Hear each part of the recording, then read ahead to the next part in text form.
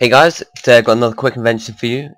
Using the new snapshot, I've managed to make a self-laying track. You may have seen this before, but this one's slightly different in that it lays just normal rail, no activator rails. So I've got spacings of 6, so when it hits the activator rail, it has to place the corresponding activator rail and the booster rail.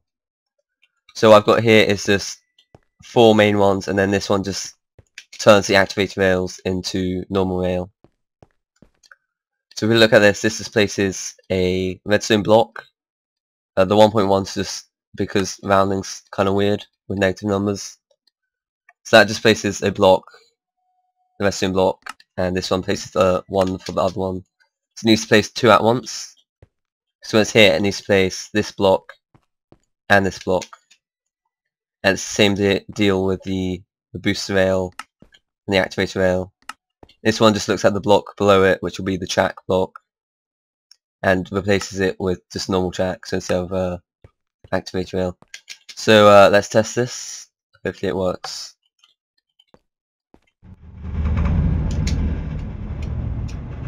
So as you see, it places the redstone blocks first, then the track. Then as it goes along, this last one will go over the activator rail and replace it with a normal rail. So there's no way to turn off the spam at the moment, I don't think. But this is pretty cool for, like, if you had a survival world and you're an admin or something. Because the other ones I've seen, they leave just one kind of rail behind. But because I placed 2 blocks at once, I can do alternating rails.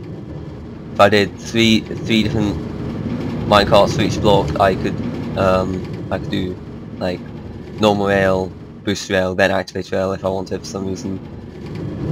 But that's pretty much it. So I will paste the commands for these in the description in case you didn't catch it. But that's all for now, so bye guys.